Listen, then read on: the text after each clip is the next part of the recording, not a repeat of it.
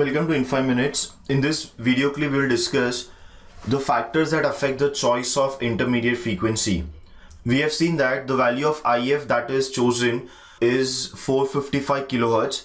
Now, why IF is 455 kilohertz and IF is not very large value or not very small value is something that we want to discuss in this particular clip. The intermediate frequency of a receiving system is usually compromised since there are reasons why it should be neither low nor high, nor in a certain range between the two. Let us discuss the major factors influencing the choice of the intermediate frequency in a particular receiver system. The very first point is related to the poor selectivity and poor adjacent channel. We see that if the intermediate frequency is too high, then the receiver will have poor selectivity and poor adjacent channel rejection. This is simply because we had seen that the bandwidth of the LC tank circuit is given as FR by Q, where FR is nothing but the station frequency to which the receiver will be tuned. But this is only the case of the bandpass filters which are centered around the station frequency, and that is the case of bandpass filters before the mixer stage. After the mixer stage, the station frequency of Fs is down converted to IF, and hence if I write down the bandwidth of all the bandpass filters after the mixer stage, their center frequency will be IF, and hence the bandwidth will be IF by Q. So if IF is too large, then the bandwidth will also be large. To achieve very small bandwidth or precise bandwidth of 2 FM with large value of IF, the value of Q needs to be also very high. It becomes very difficult to achieve very high Q at large frequencies, and hence at large frequency the bandwidth of the filter tend to increase. So if that happens, then you can see that even though the filter is centered around IF, because its bandwidth is very large, it will allow all the unwanted signal components to enter into the receiver. So from the output of the mixer stage, the rest of the receiver will pick up all the unwanted signals apart from this desired range of frequencies, which forms the bandwidth of twice FM. And hence adjacent channel rejection will be very difficult. Let us say there is some unwanted signal entered from the input side of the receiver.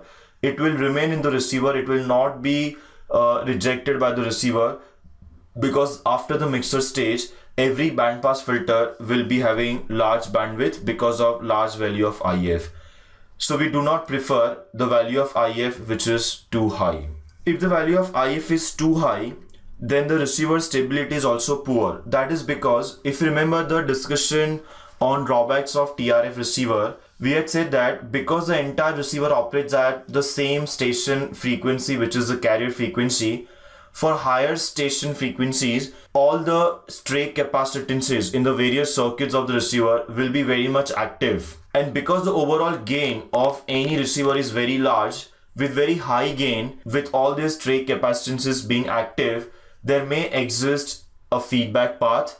And if this feedback happens to be positive feedback, then the combination of positive feedback and high gain will make amplifier or any other circuit start oscillating. And once that happens, my signal of interest is lost in that particular block, which has turned into the oscillator. So the stability gets affected if the frequency of operation is very high. Because of this reason, we had down converted all the station frequencies to IF, and we wanted to make sure that IF is not too high so that the stability of the receiver improves. And hence the choice of IF cannot be too high, again this time for the reason that we want to keep stability to maximum amount possible in super heterodyne receiver. Next factor that affects the choice of IF is the image frequency rejection. We had made this point already in one of the previous clips, that the image frequency rejection is better only when the gap between FSI, which is the image frequency, and Fs is very large.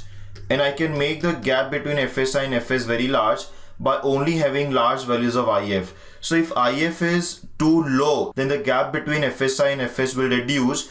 This will reduce the value of rho, and this will further reduce the value of alpha. In other words, FSI and FS will be close to each other, so that whenever the receiver is tuned to FS, there are good chances that FSI will also enter into the receiver, and it will be difficult to remove it from the receiver once it reaches the mixer stage.